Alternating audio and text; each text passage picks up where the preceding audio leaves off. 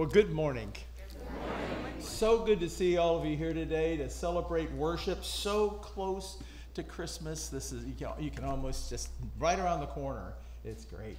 And a lot of our folks, of course, are traveling. Last week, it was a little litany going on in the back of the church. Yes, well, we're going to be gone the next couple of weeks because they're with family and friends and such.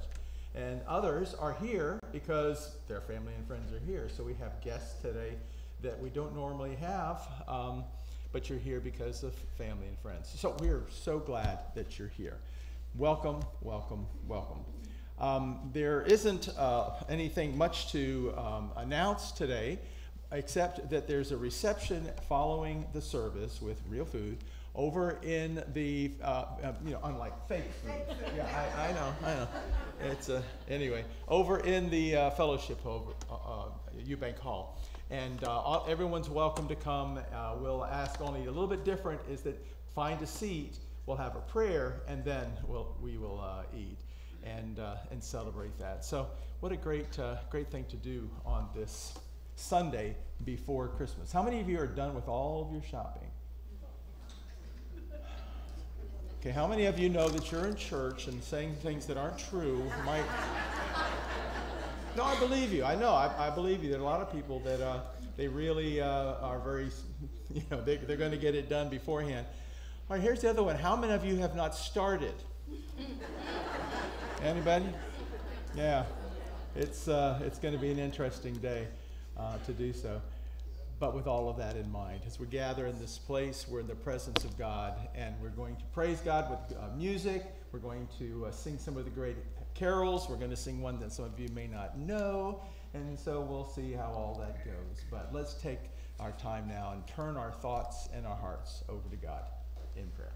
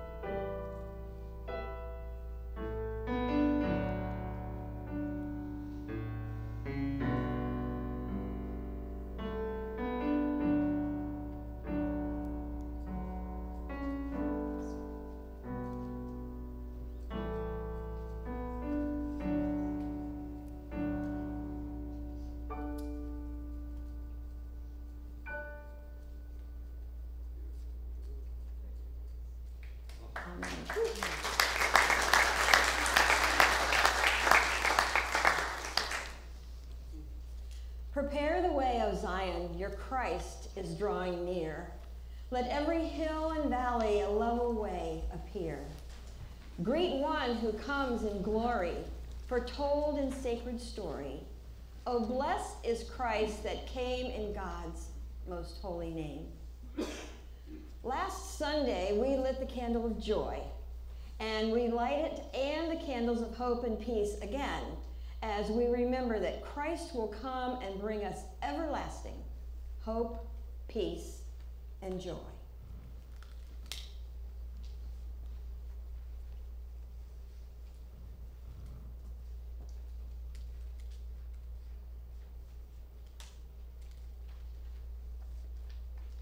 The fourth candle of Advent is the candle of love. Its light reminds us of the love that God has for us. Love is patient, love is kind, and envies no one. Love is never boastful or conceited, rude, or selfish. Love is not quick to take offense. It keeps no records of wrongs. It does not gloat over other people's troubles, but rejoices in the right, the good, the true. There's nothing that love cannot face. There is no limit to its faults, to its hopes, to its endurance. Love never fails. Love never ends. We light this last candle today to remind us of how God's perfect love is found in Jesus. So let us join our voices together in prayer. Loving God, we thank you for the gift of love shown to us perfectly in Jesus Christ our Lord. Help us prepare our hearts to receive him. Bless our worship. Help us to hear and do your word. We ask this in the name of the one born in Bethlehem. Amen.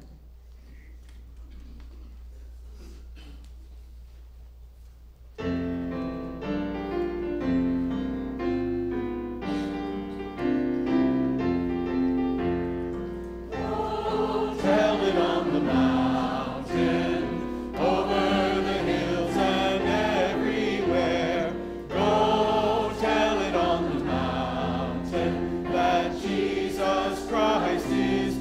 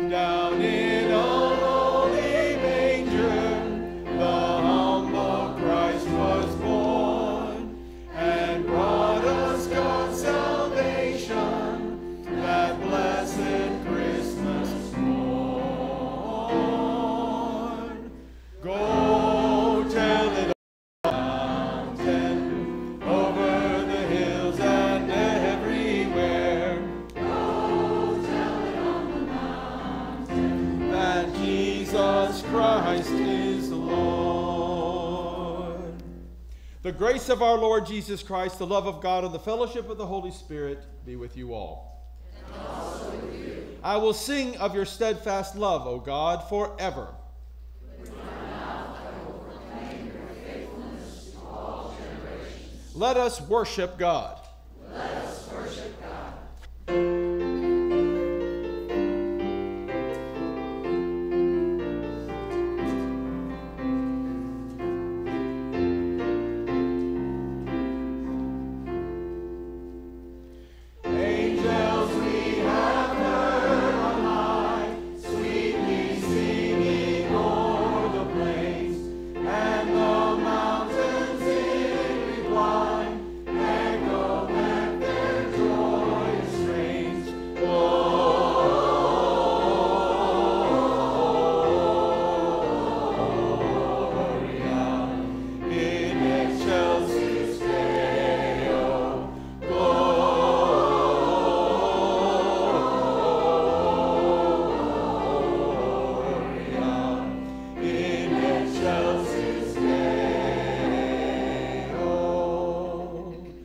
Shepherds, why this jubilee? Why your joyous strains prolong? Say, what may the tidings be which inspire your heavenly song?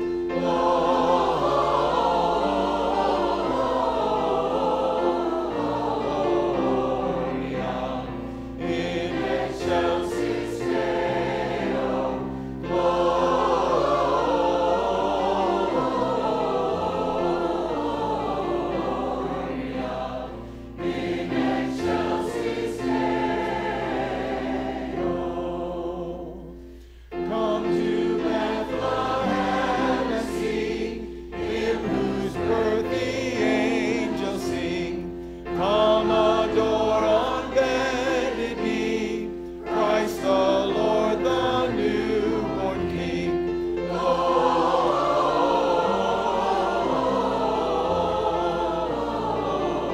Gloria in excelsis Deo.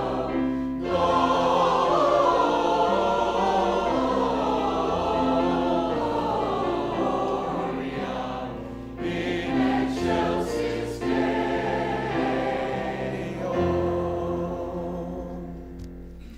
And now let's take a moment to greet each other in the name of Jesus Christ.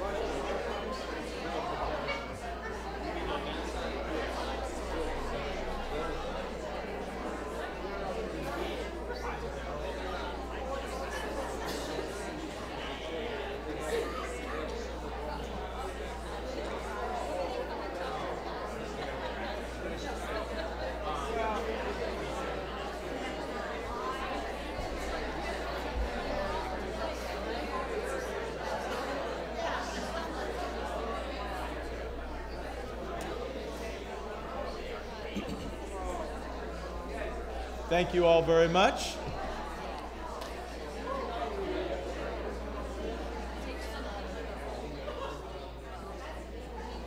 Thank you.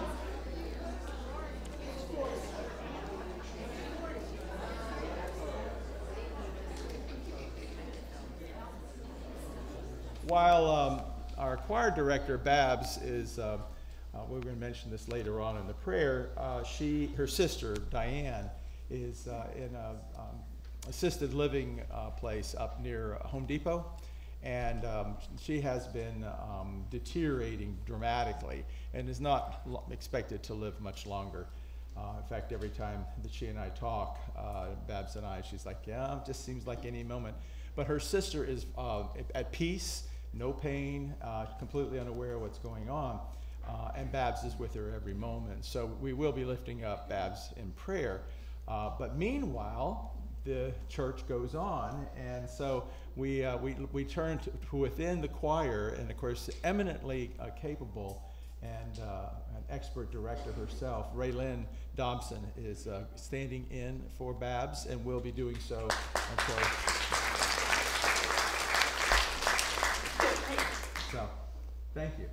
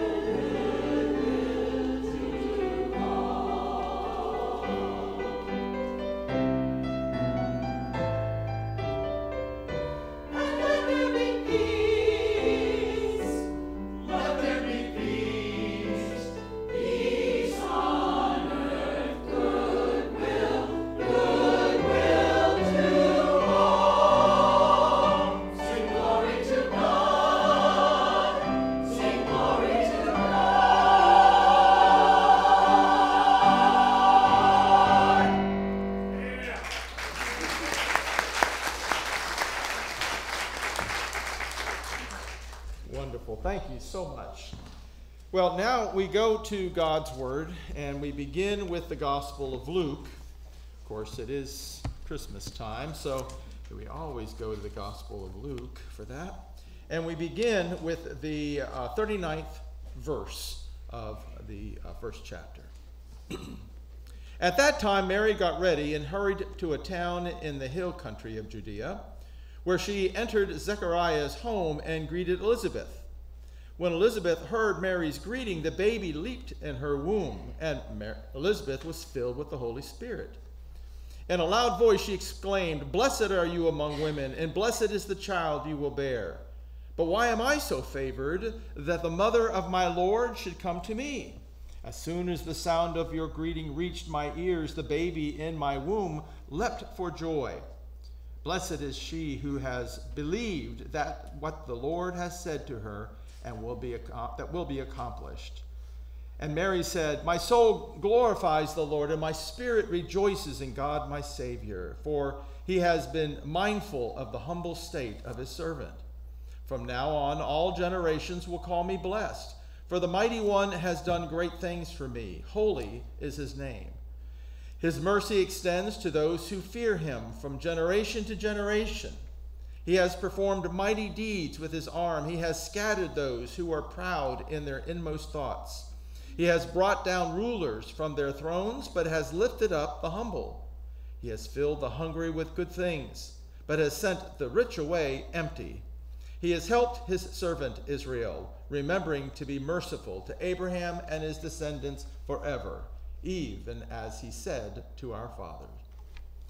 Then we go back to the Old Testament, to the book of Isaiah, beginning with, in the 7th chapter, beginning with the 10th verse. Again, the Lord spoke to Ahaz, "Ask the Lord your God for a sign, whether in the deepest depths or in the highest heights." But Ahaz says, "I will not ask. I will not put the Lord to the test." Then Isaiah said, "Hear now, you house of David. Is it not enough to try the patience of men? Will you try the patience of my God also? Therefore the Lord himself will give you a sign. The virgin will be with child and will give birth to a son and will call him Emmanuel. He will eat curds and honey when he knows enough to reflect the wrong and to choose the right." This is the word of the Lord. Let's turn to God for a moment of silent prayer.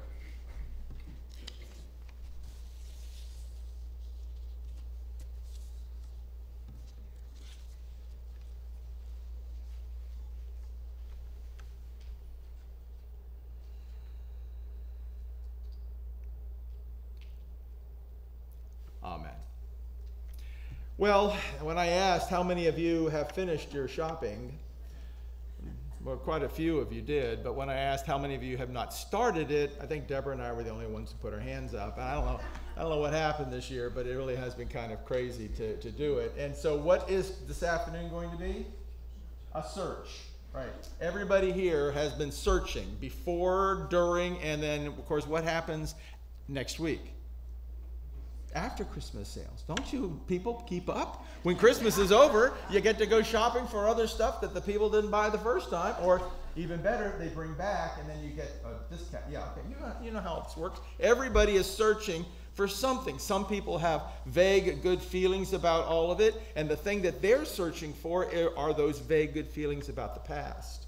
You know, those Christmases that you spent when everything was just fine and the kids were home and it was easy to cook and find a turkey and all those things, or whatever the tradition is for you. That's what you're searching for. Growing up in Miami, I'm searching for 80-degree weather and Santa Claus wearing shorts and flip-flops, because that's what I grew up with.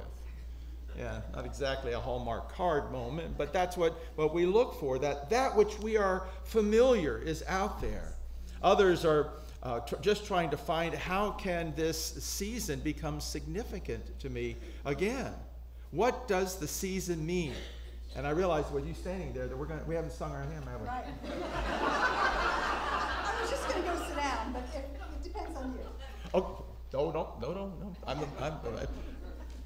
all in the meantime, though, we need to contemplate what it means to love. which means love me because I just messed up the service. Please, let's stay seated though. Stay seated for this beautiful song.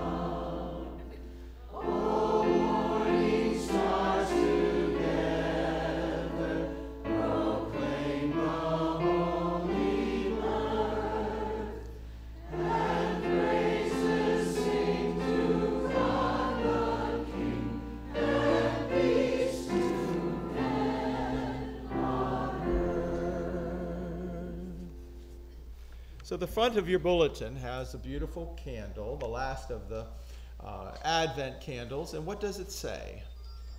Love. It says love. And we save this Sunday in the season of Advent for the last Sunday because I think it's one of the things that we are all searching for. In one way or another, it is a time where Christmas really comes to heart and what it is that we're looking for. We want hope and faith and joy. But love really wraps them all together, doesn't it? And so we do everything we can to try to find it. Love itself came down at Christmas.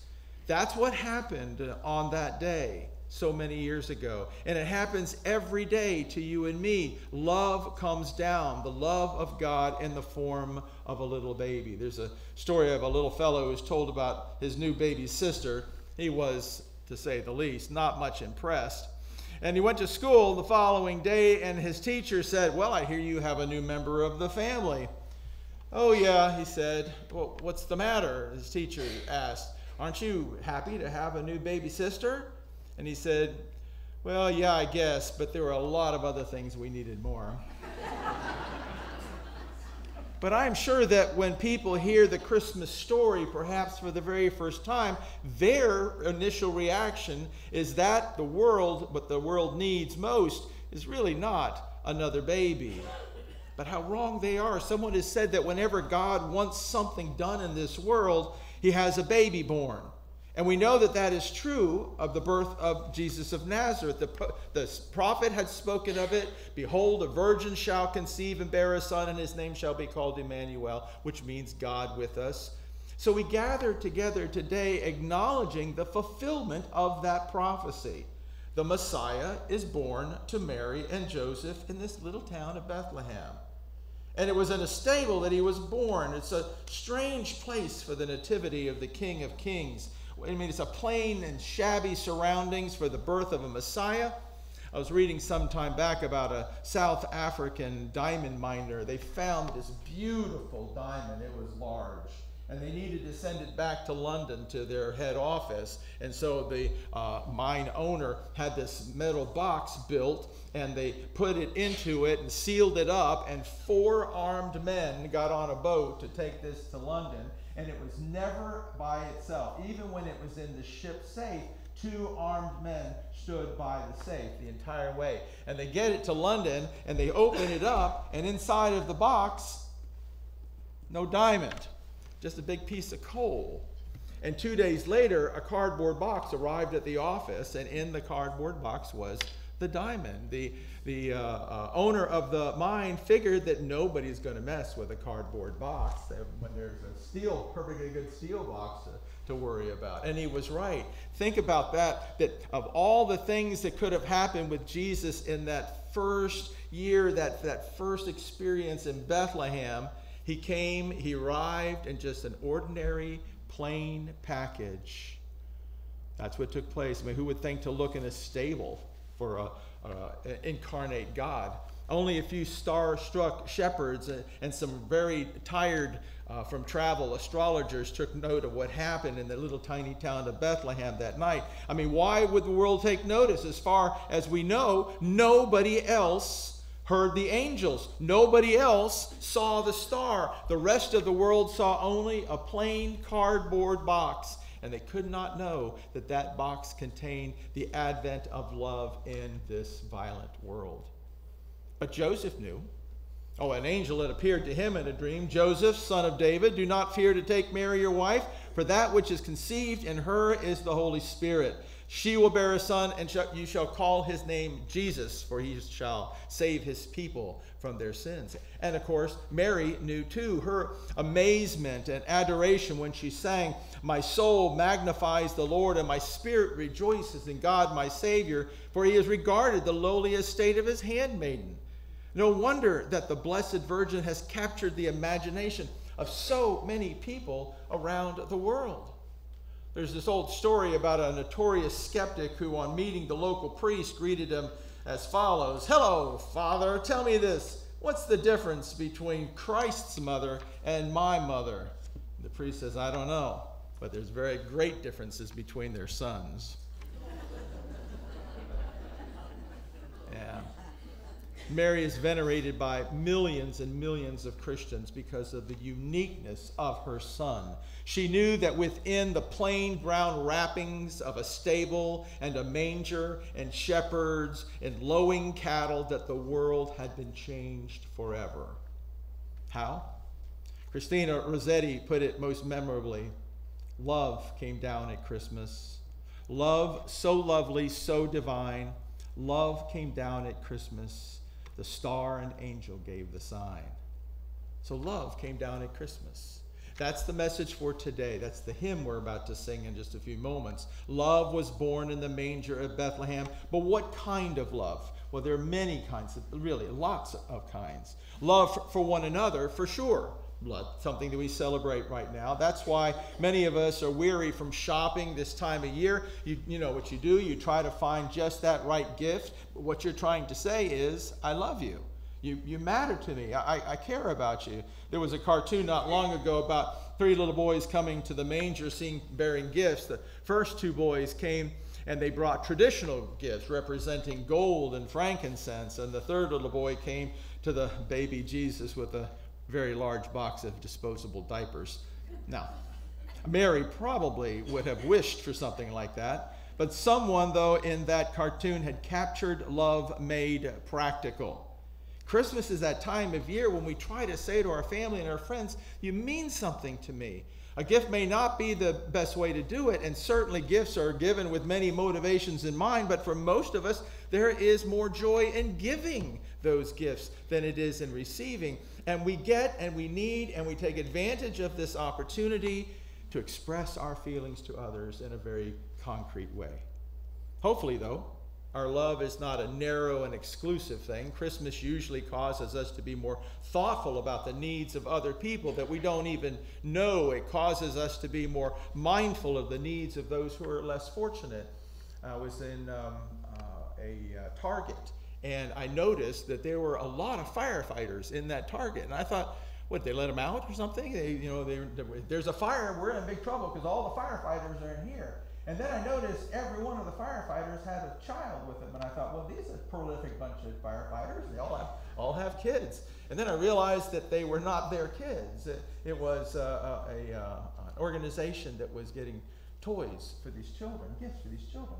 And the firefighters would take them through the store so the children could pick out things that they wanted. And I thought, does that happen any other time of year? I don't think so.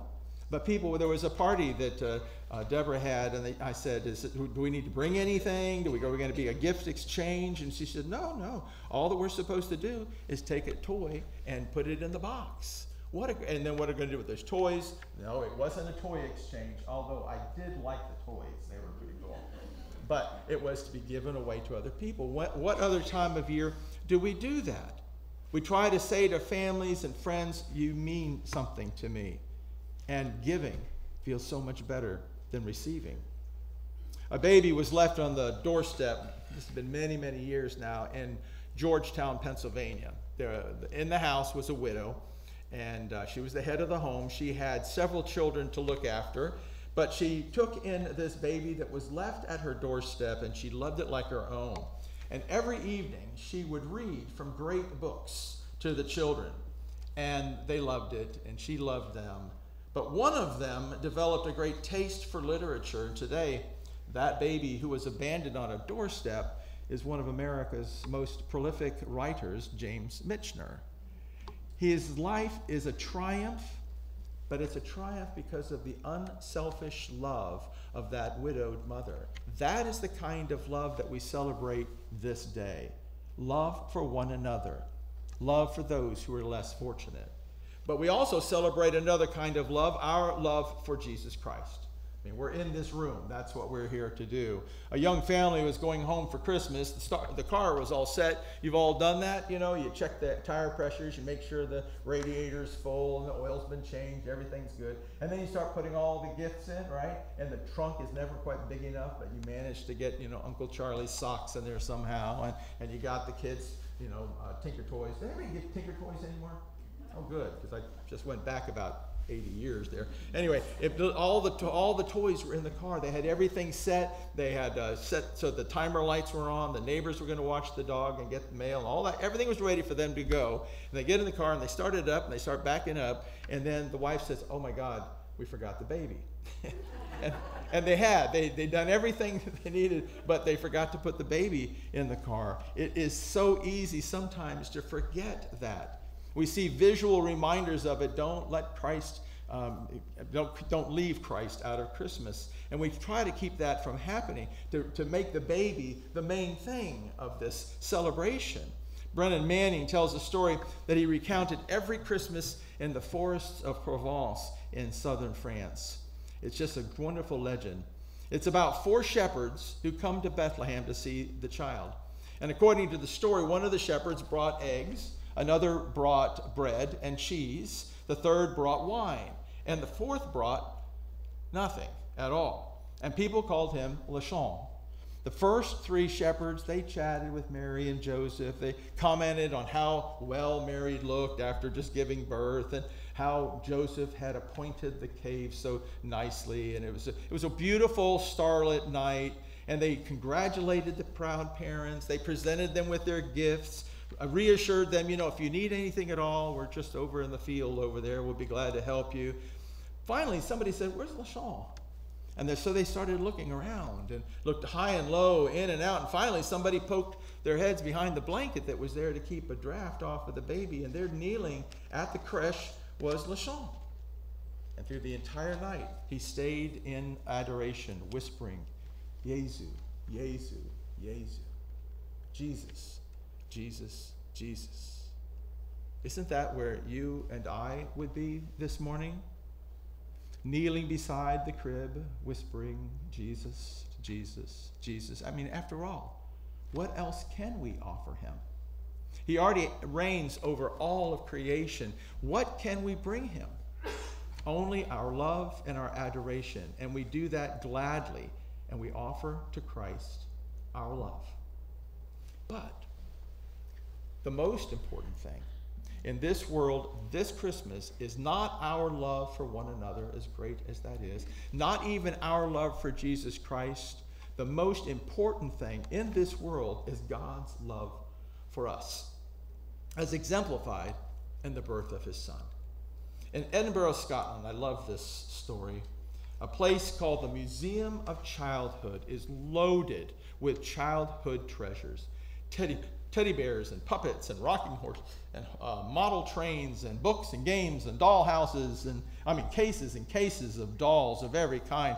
Baby dolls, porcelain dolls, costume dolls, walking, talking dolls, dolls that can turn somersaults, expensive dolls, and dolls of privileged children. But off in the corner, there's this little case, and behind the glass pane, another doll sits there. It's all alone, and it's a raggedy doll, which much the worse for wear. But then it began its life raggedy. And that doll was loved. There's no doubt about it. Nor that not that it was born of love. For all of its shabbiness, it was shabby the day that it was made. It had and has a value, though. A sign on it says, a doll belonging to a London slum child circa 1905. The doll is unnamed, and the child is unnamed. The doll's body is made of tattered brown socks stuffed with rags. The arms are made from 2 sticks of wood covered in wool. Its hair is a sock. It wears a plain gingham dress and a rough linen apron. For all its simplicity, it was made with painstaking effort. The head is simply the heel of a man's shoe. Only that. A worn down, battered heel with the nail head still visible on the edges. And for a face, the doll has bits of paper pasted on with paper eyes and a paper nose and a paper mouth, and the mouth is not smiling. Some might call it ugly, but they would be very, very wrong. It is possible the slum child made it for herself. Perhaps it was a gift created by a mother or a father who was poor in possessions. All they could give was love beyond measure. One does not need to have wealth to create something valuable. One only needs to reach deep within themselves where value is defined. One need not have wealth to give a gift. The only need to give is the desire to give, to use whatever poor things are at hand and to make them the best gifts possible. In all the Western world, there were no slums bleaker than the slums of London in 1905. But somewhere in one of those slums, a sad and sorry doll was born. A doll that can bring tears to your eyes because it is just so pitiful. And because it is also so very, very beautiful. If you cannot appreciate the story of that ragged doll, you will have a hard time appreciating the story of Christmas. A diamond wrapped in a plain cardboard box, the Christ child, a pitiful doll that is loved into beauty. That is you. That is us. We are that pitiful doll that is loved into something beautiful. Look at us. What are we that God should love us so much? There is nothing to recommend us, nothing but his love, and it is that love that came down at Christmas. The world might cynically imagine that the last thing that it needs is another baby, but that is its greatest need. For that baby has brought love into this world, and we celebrate that love during this Christmas time. Love for one another, love for the Christ child, but do not forget, it is the love that is the source of all love, God's love for you. Let us pray. Our Father, we are so aware that you have come to bring what we call love, and we do not understand it. We can't pretend to. We think that love is something that you give to someone else, and it is, but it's such a small part. But we thank you for that. We thank you that we struggle. We thank you that you set the bar so high for us that we can never reach it, but you can, and you do. And your greatest gift, the greatest gift of Christmas, is your love for us. Love that came down at Christmas. Amen. Let's stand and sing. There's like 4 or 5 different verses, 4 or 5 different tunes, but I've chosen the Irish tune because I like it. Let's stand up and sing. No reason at all, I just grabbed it.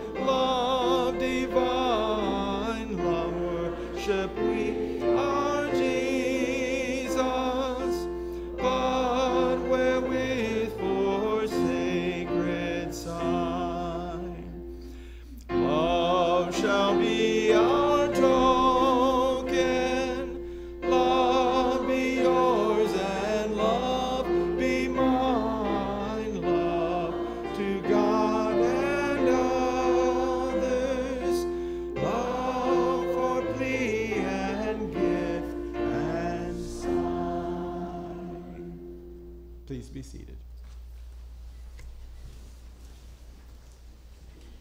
Thank you.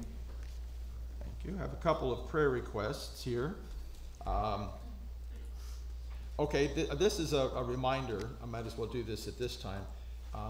That the Jesus movie is showing today at 2 o'clock in the fellowship hall. We saw one of these earlier on Esther. They're excellent.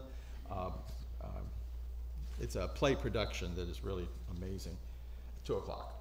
And this is from Wanda, my neighbor Ann, who has Alzheimer's, and her husband Stan, who is her caregiver. Prayers for both of them, please. Yes, we've prayed for this for this kind of situation. It's not just enough to pray for the person who's suffering for Alzheimer's, but for the whole support network underneath of them. So we will certainly do that. Thank you, Wanda.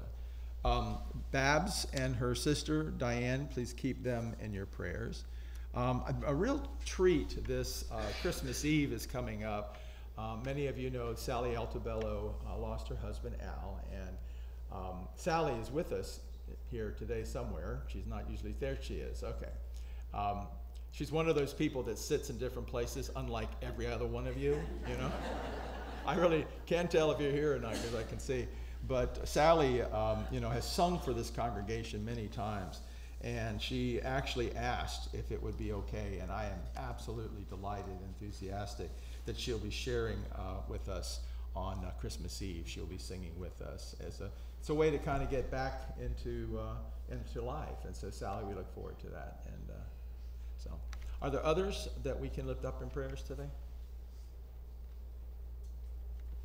Then let's turn our thoughts to God. Our Father, we run our yearly race to Bethlehem, and many of us are tired from lives that have been too busy and too cluttered. Did you mean it to be that way?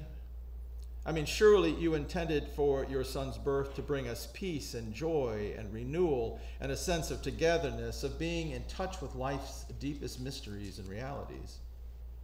Grant that, sorting through the debris of Christmas, we may find that sense of being in touch, may breathe easier, knowing that you are at work in this world, continuing to become incarnate in the acts of love and fellowship begun in your Son, Jesus. As we near the end of another year, we pray for the overtures of peace, that they may be finding roots in honest desire to grow an atmosphere of trust and goodwill.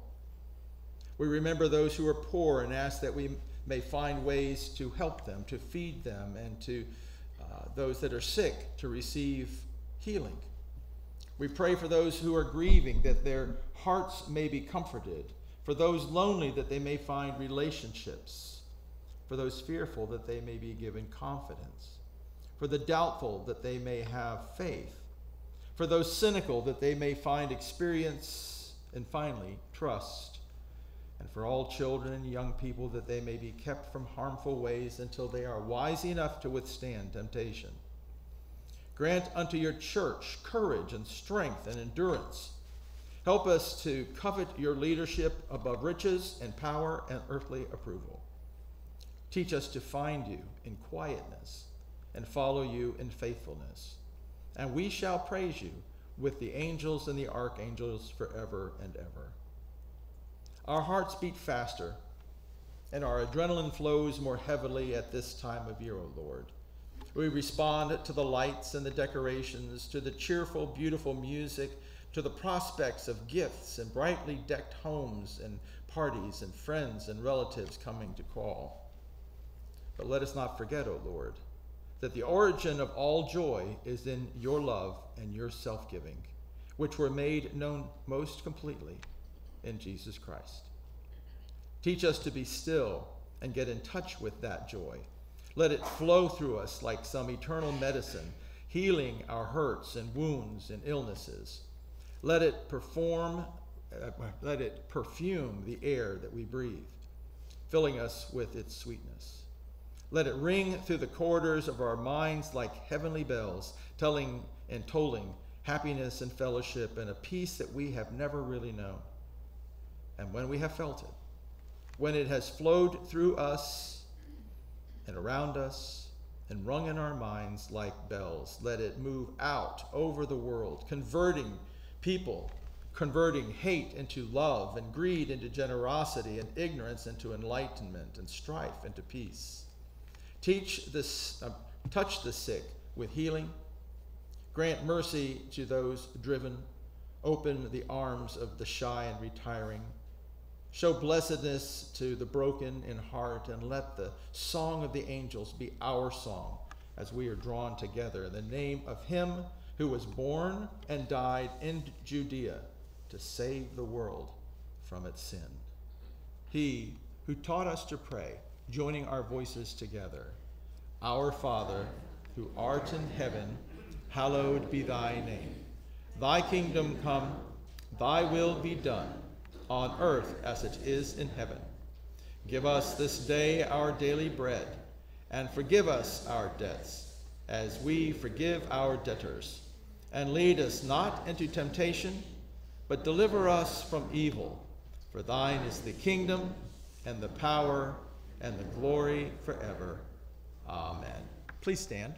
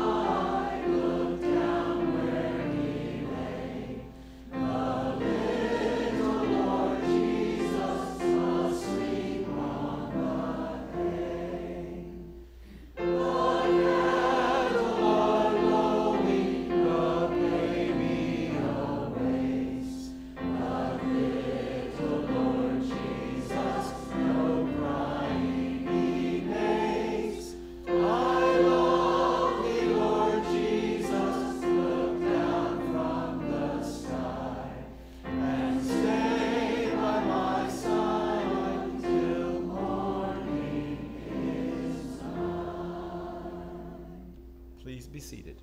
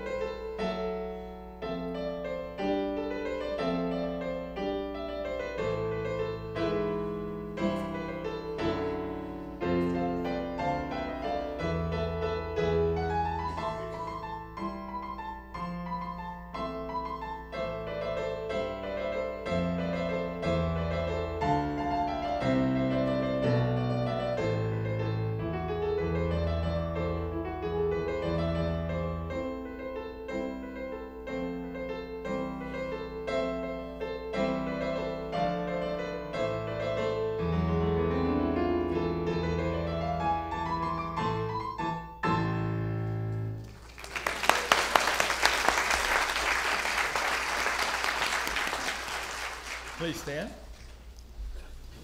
Now, I mentioned it already. Go over to the fellowship hall, find a seat, and then we will have a brief prayer. And I understand there's a huge cake, so I'm looking forward to that. And we'll share some fellowship over there. Are you excited? Christmas Eve is going to be something very special this year because of the music that's going to be done. I've already mentioned some of it, but I just feel like Christmas Eve is a time when you just come and relax and come as you are. There's two services. One is at 4:30, and that's something different on that one. Charlie will be playing organ with Tim and doing several things during the service with them. And then 7 o'clock, of course, it's dark at that point, and there's candlelight for both of them, and silent night at the end. So it's a tradition at the church to do it, and it's one of my very, very favorites. So I'm looking forward to sharing that with you and all the great music. Excuse me. So before you go, greet those who've been worshiping with you on your pew. Welcome them in the name of Jesus Christ. Deborah and I will see you over at the fellowship hall, so you can leave unimpeded and go over there right now, and we will look forward to seeing you there. So receive now the benediction of our Lord Jesus Christ as he goes before you and follows after you and leads you